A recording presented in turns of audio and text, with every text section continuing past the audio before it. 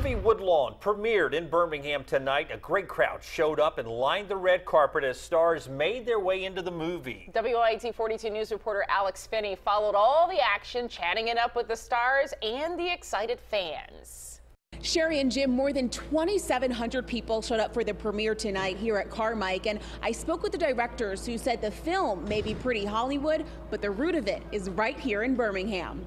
Woodlawn is a film that's intrinsically Alabama, and so we did our premiere out in LA, but we said it is critical for us to come celebrate with the hometown folks. And boy, did Birmingham celebrate. A band, crowds of screaming fans, and the red carpet that went on for days. Y'all are the nicest people ever. Sherry Shepard wowed the red carpet. She plays the role of Mama Nathan, who was also here for the premiere, walking arm in arm with Papa Nathan. She's such an amazing spirit and so strong, and just to be able to portray her and get this message of hope and faith out to the masses. I'm just honored to be a part of it. The movie tells the story of the Woodlawn High School football team back in the 1970s, a time of real racial divide in Birmingham.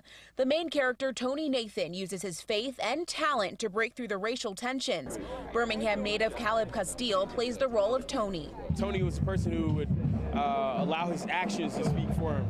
And that's something that I think everybody can learn from. Prepping for the film was a process and a cold one. They shot outside during the winter. And I had to put a wetsuit under my wardrobe because it was freezing cold in the middle of winter. I was not expecting this at all.